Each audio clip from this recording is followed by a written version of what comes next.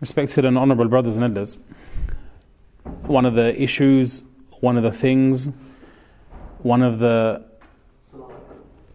realizations that as Muslims we should make is that everything we have is a blessing and a ni'mah from Allah. The hands you have, the feet you have, the eyes and ears you have, this is all a blessing and ni'mah from Allah. Most of the guys who I'm talking to here, you have businesses, you have jobs, everyone can relate to this. If you have a shop and one of your employees decides, I'm not going to turn up today for work, you may ask a reason, and if it's justified, you may give a chance and say, okay, I'll look past this, I'll give you a second chance.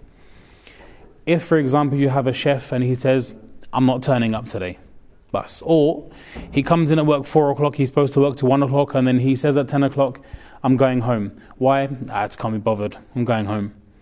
As an employer, you would put your foot down and say, hold on a second, we're contracted, we've got an agreement here, there's an agreement in place. You can't just willy-nilly come as you please. You're paid and subject to a certain contract, and that contract states that you will work X amount of hours. With anything in life, there is an agreement which takes place. Similarly as well, Allah Tabaraka wa Ta'ala, He gave us different ni'mas within this worldly life. The job you have is a ni'mah from Allah. The job I have is a ni'mah from Allah. The wealth we have is a ni'mah from Allah. This clothing which I'm wearing is a ni'mah from Allah subhanahu wa ta'ala. The watch I'm wearing, the devices which we use, the cars we drive, everything from top to bottom, left to right, everything we have. In ta'uddu ni'matallahi la tuhsuha. You try and count the blessings of Allah, you will never be able to enumerate them. Even moving away from wealth, would you sell one of your arms for £100? £1,000? £10,000?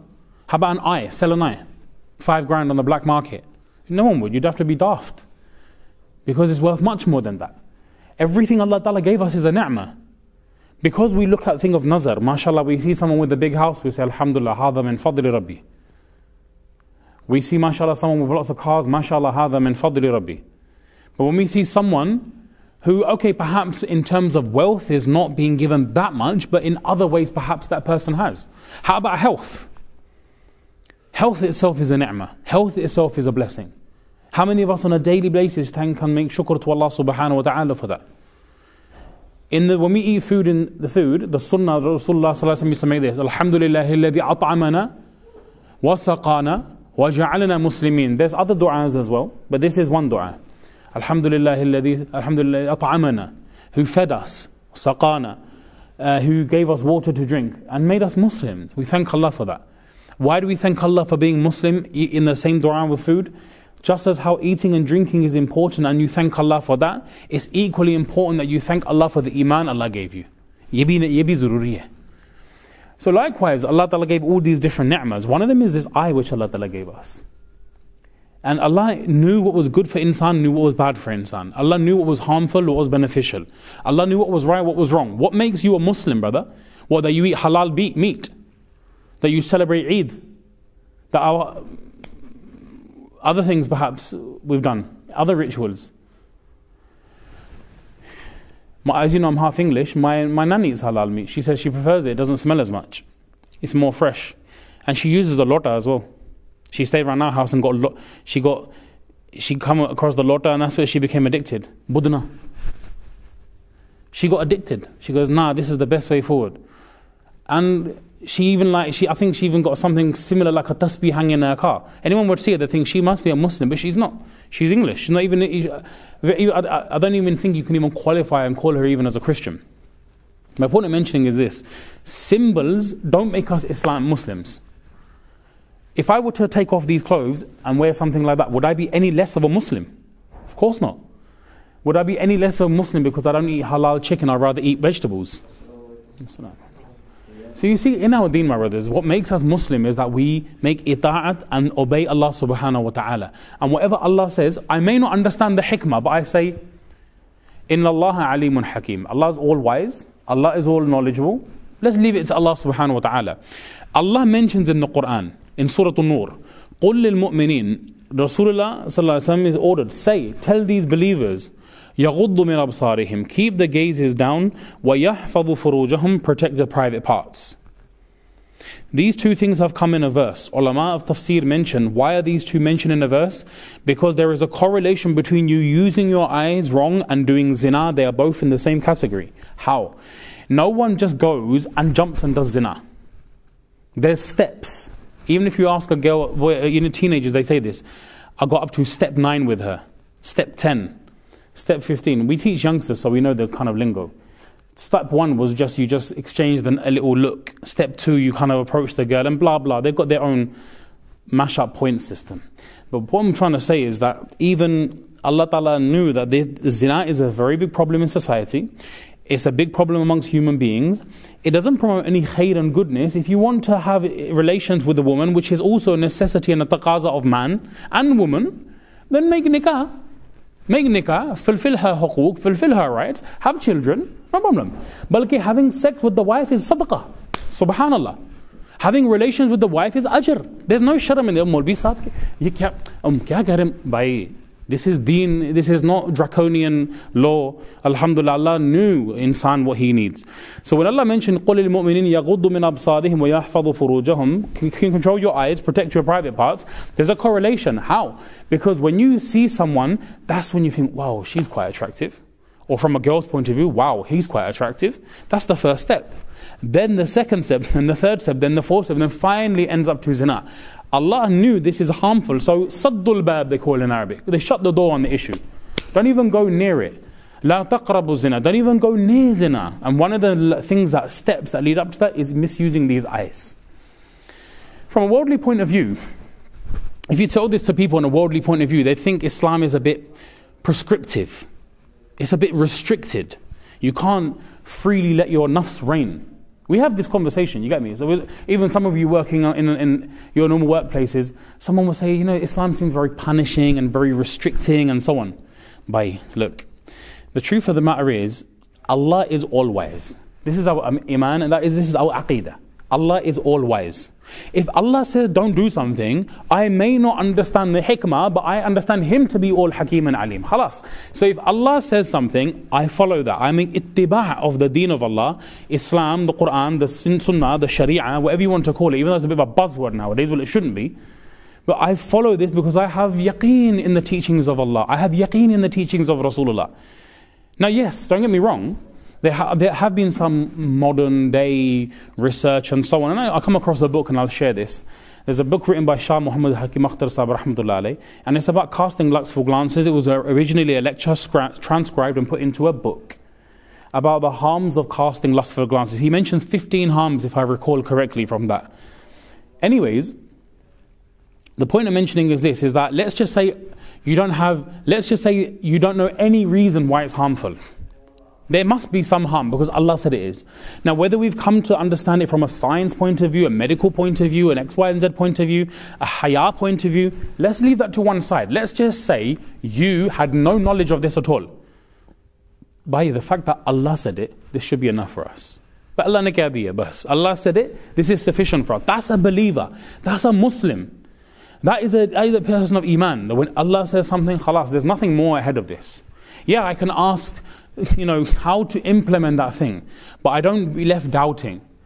One hadith Rasulullah sallallahu alaihi wasallam, he did say, he mentioned an-nadhru sahmun masmoom min sihami iblis. Casting a lust, there's two glances. One is that I'm driving my car, I'm looking where to go, and by chance I'm looking and I'm trying to cross the road and there's a woman there. That's mistake, that's by accident. like awwal nadhra, فما بال بالثانية. Ali radiallahu anhu was asked, by someone who looks at a woman by mistake, is that guna? And he said, no. Once, like awwal nadhra, the first nadhra, that's okay, that's understandable. فما بال بالثانية, why are you looking a second time? Why are you looking the second time? Let me tell you a little joke that happened about this actually. There were some brothers, Jamaat brothers, they come stay in the masjid, do da'wah. So one elder came, there was a Jamaat there, some youngsters joined the Jamaat and they wanted to go for da'wah. So what the elder said to me, he said, bhai, when you go outside, don't look at women, first nazar is maaf, not the second one. So what happened was a girl walking past, he goes, Fam! And he's looking at the girl, like staring at her. And the guy goes, brother, didn't I just say looking at the women was haram? He said, Amir Sahib, you said the first glance is haram. I said, look once, look good. But don't take Islam to that extreme. There's no gunjaish for your nafs. Oh, like another khata, mistake, like acha, that's okay. But look at, oh, toba, second time. Nah, you got to draw the line. You got to draw the line. Once accident, no problem. Second time, now you're doing it with shahwa, now you're doing it design, now you're doing it with intent. There's a difference. So this is why first nazar is forgiven, not the second one. However, nevertheless, lustful glances, Nabi Sallallahu mentioned, they're like poisonous arrows from the arrows of shaitan. How are they poisonous? Because if you look at someone who's really super attractive, that plays in your mind thereafter.